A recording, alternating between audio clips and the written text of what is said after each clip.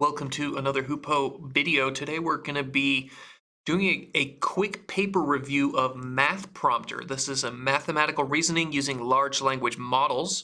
This is a paper coming out of Microsoft Research in Redmond and came out a little bit earlier in this week. So we're going to be doing a quick reading, which means we're mostly going to be looking at the abstract and some of the figures, and we may not necessarily get everything right, but we're going to hope to do this in a short amount of time. Let's get to it. Large language models have limited performance when solving arithmetic reasoning tasks and often provide incorrect answers. That's right, LLMs will confidently give you the wrong answer, so it's very tricky to know whether or not they actually understand the math. Unlike natural language understanding, math problems typically have a single correct answer, making the task of generating accurate solutions more challenging for LLMs. To the best of our knowledge, we are not aware of any LLMs that indicate their level of confidence in their responses, which fuels a trust deficit in these models impending their adoption. So LLMs do have a level of confidence, except the confidence is at the level of the word. So LLMs are outputting a probability distribution over every possible word token, and they basically generate a response token by token. So they might not have a confidence score for the final answer that they output, but they do have a confidence score in the actual individual words that they output. It's just very difficult to go from that individual token level confidence into something that represents a confidence for the whole answer. To address this deficiency, we propose MathPrompter, a technique that improves the performance of LLMs on arithmetic problems along with increased resilience in the predictions. Okay, so this is their technique. We'll see what they mean by technique there.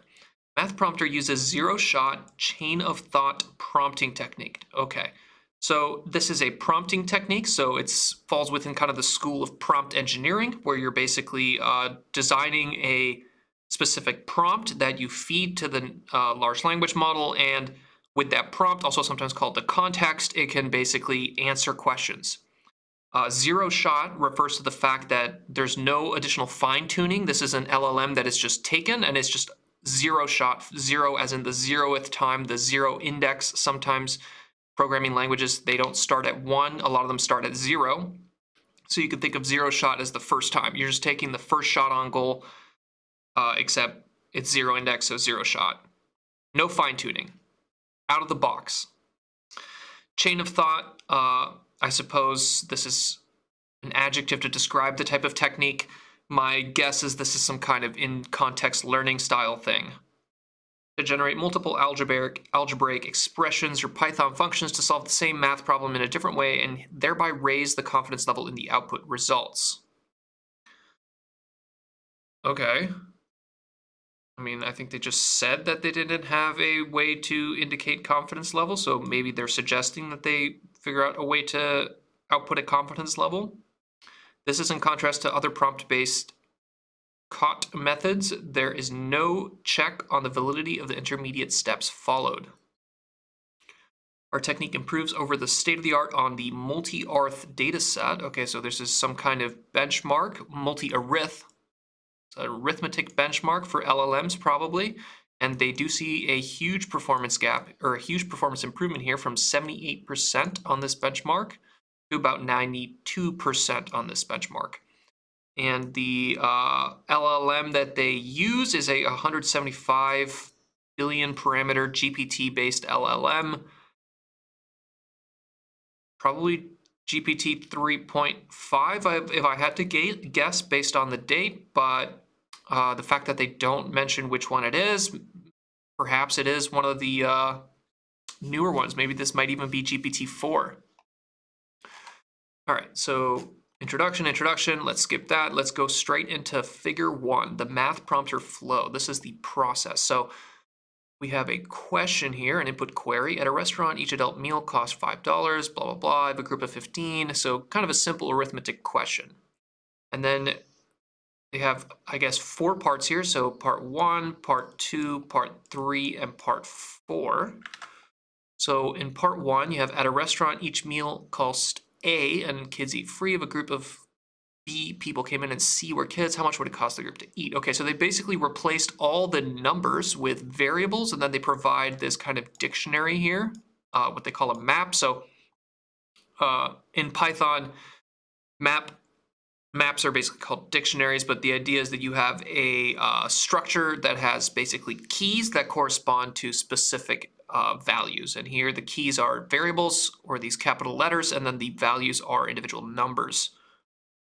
Okay, so once you have that algebraic template, then you have a math prompt. Write a mathematical equation and generate the answer format starting with answer equals. Okay, so this is a little bit of kind of prompt engineering here.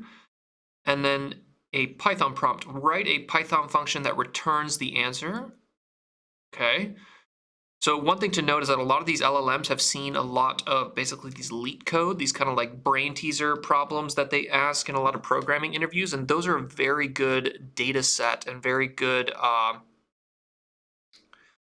kind of part of the training data, a specific subset of the training data that's very useful for this kind of algebraic problem, right? There's a lot in common with programming puzzles and algebraic questions such as these. So in a sense, using something like write a Python function in your prompt will put the LLM kind of in the correct area of space that it needs to be, right? It'll put it in the right mindset to solve a problem such as this.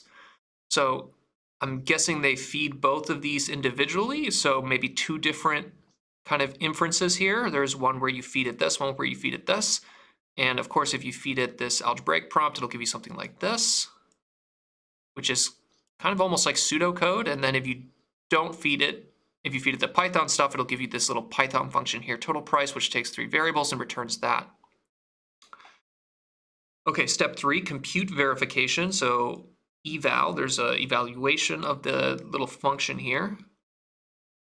Algebraic answer, Pythonic answer, okay, and then statistical significance, final answer. Okay, so I kind of see what's happening here. So basically they're taking a question which is written in natural language, right, just normal language. They're extracting out the numbers, changing them with variables, and then asking the LLM to basically write a Python function that solves this, or a kind of like a pseudocode function that solves this. And then they're probably basically plugging in these variables and seeing if the functions return the same value. And I guess if you do this with enough different variations, you should be able to see how many of the final answers are consistent, and in that way get some measure of statistical significance as to whether the LLM answered it correctly, right? This is the notion of confidence that they were suggesting at in the abstract. And I think this end time here means that it probably does this multiple times. Okay. Table 1 accuracy on multi-arith data set. So we don't know if this is necessarily something that they created for the purposes of this paper, but it might be a little bit older. There might be other people that use this benchmark. MathPrompter outperforms all the zero-shot and zero-shot caught baselines. Okay, so it's basically beating other zero-shot attempts. We emphasize that our model's performance is comparable to 540 billion parameter models. Okay, so it's beating bigger models. We saw earlier they said they used 175 billion, so 540 billion is a much larger model. If not mentioned explicitly, each row consists of 175 billion. Results are borrowed from Kojima, and they use blah, blah, blah. So this is the paper that they're comparing to. Text Da Vinci, 8 examples. Okay, so let's see here. Zero shot. So this is if you just take an LLM as is, 175 billion. You don't do any of this kind of prompt engineering that they're doing here. You ask it these arithmetic questions, and it gets it right roughly 17% of the time, which is pretty poor. This is basically the same thing, but now instead of asking the 175 billion parameter model, you're asking the 540 billion parameter model, so over twice as big, and you can see that accuracy does improve, but it's still not really significant. It's at 25 versus 17, still pretty poor. So zero shot COT, I'm not exactly sure what COT stands for here. They probably define it. chain of thought prompting technique. So I would call this in context learning.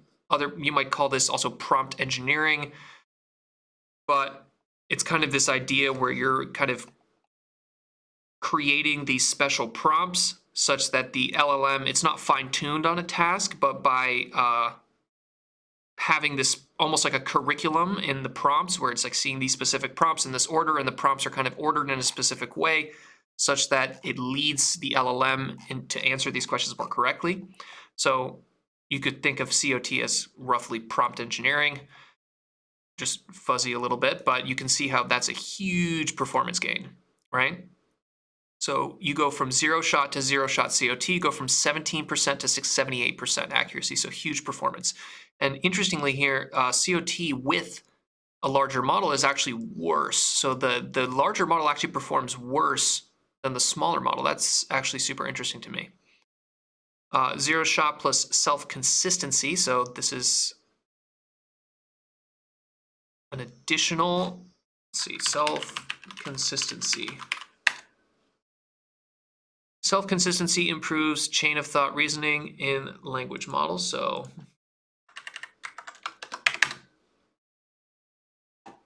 consistency, consistency, consistency.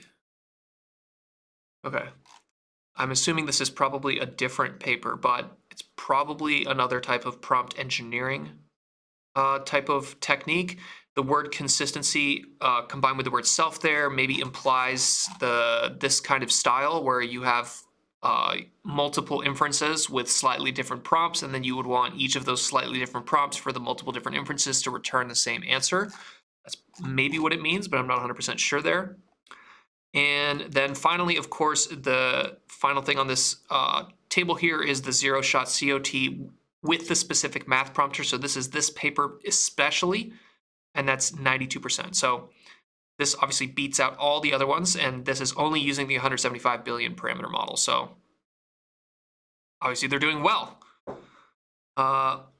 Few shot, 2 samples, 8 samples, 2 samples, 8, 4, and 8. So here they're changing the number of samples. I guess if you show it multiple examples in a row, of course, the LLM is going to get a better idea of what exactly it's going to do.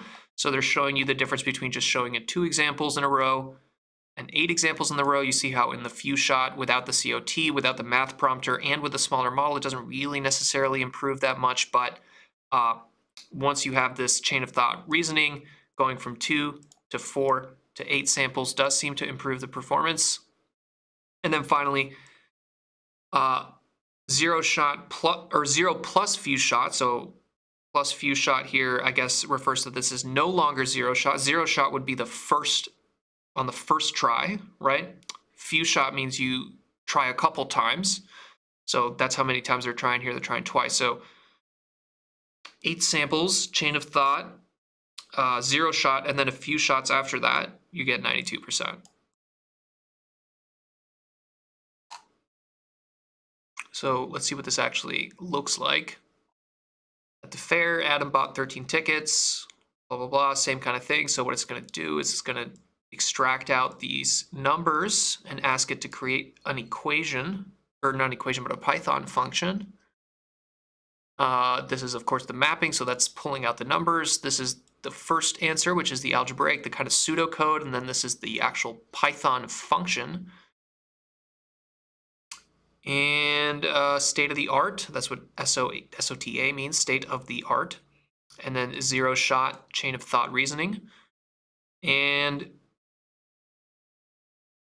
one unnecessary step error. I guess this is example between current state of the art, 0 shot, and MathPrompter.